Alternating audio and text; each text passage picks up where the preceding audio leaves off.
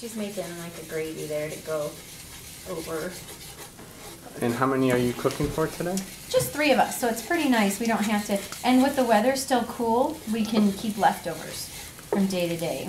So we have the meatballs, we have some potatoes and carrots this time of the year. Nothing really fresh yet. The only thing fresh we have from our garden is asparagus. And so potatoes and carrots would have been kept in the cellar all winter.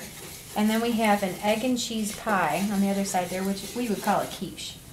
And what do you call that cook? I mean, it's not a Dutch oven. It's just called a bake kettle at this time. It will become known as a Dutch oven, but at this time they just called it a bake kettle. Oh, okay. Yeah.